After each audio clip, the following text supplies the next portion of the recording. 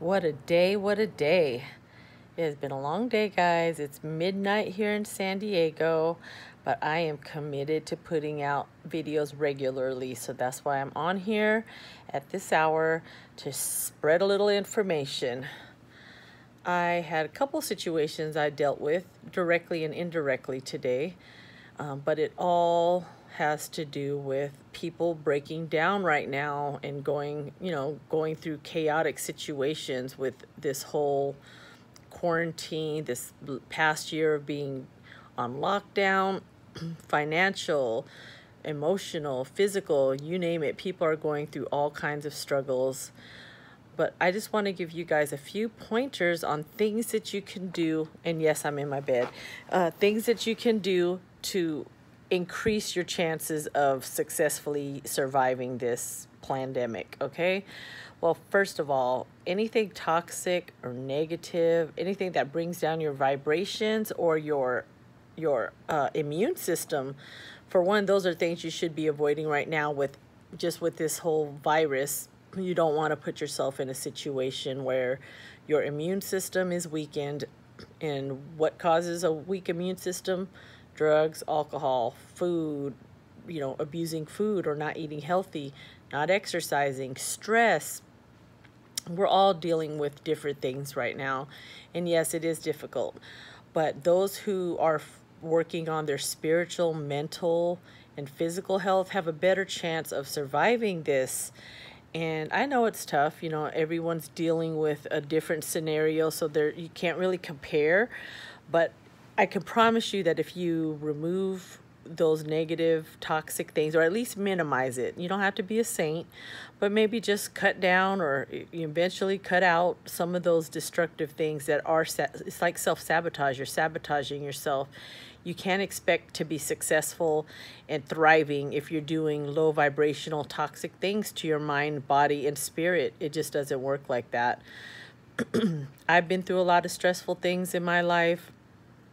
2 years ago, I went through a 40-day hospitalization with my firstborn daughter. I still haven't got in depth with that story. It's a pretty crazy story, but I will go into that. It's going to probably be an hour-long video just to explain the whole situation. But the bottom line is it was the most stressful thing I had ever dealt with in my life. And what helped me to get through that was that I wasn't drinking alcohol. I wasn't doing any type of substances. I was eating healthier. Actually, I wasn't eating at all because of the stress, barely eating. But I was exercising, being mindful, and it always helps to have a positive mindset. I'm not saying you have to be positive every single day, but at least be mindful of your thoughts so that you're not having toxic or negative thoughts, because those do bring you down. Those do bring your vibrations and your immune system down, and it affects the people around you.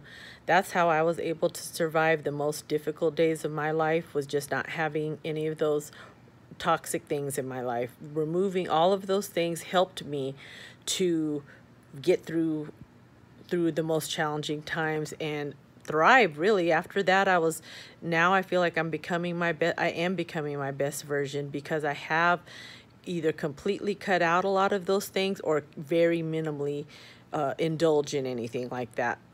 So I know it's a tough time, but the best thing that you could do to help others is to be your most powerful self.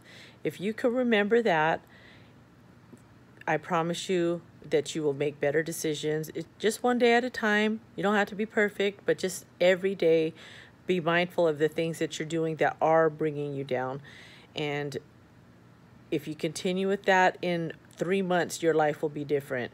In 1 month, your life will be different. But in 3 months, 6 months, you can be a whole new person and create a whole new life for yourself. So it all begins with you. Don't take it out on others. Be your best version. Minimize your toxic and self-sabotage, and do things that are going to uplift you, that are going to keep you in a healthy state of mind, and surround yourself with people who do the same for you. So that's my word for the day. Have a beautiful night. I'll be back again tomorrow. Bye-bye.